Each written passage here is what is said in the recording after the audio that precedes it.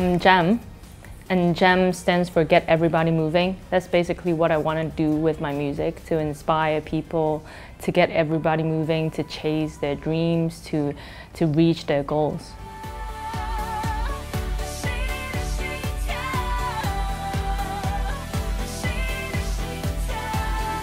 I don't really care about how people label me.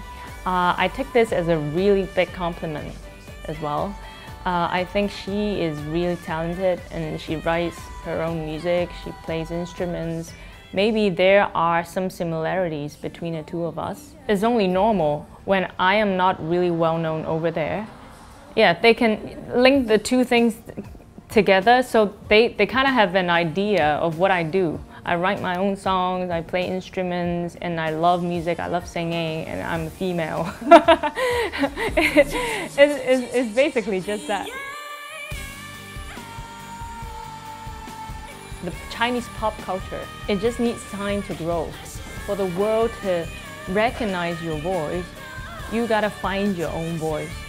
The whole Chinese music industry is finding its own voice. And I believe that in the coming years, people are going to recognize us because we absorb a lot of things from the outside. And if we are true to our roots, we can combine the two and create a new voice.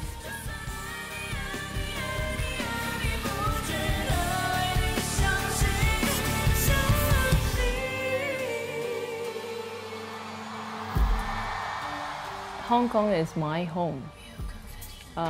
Whenever I'm in Hong Kong, I feel a sense of security.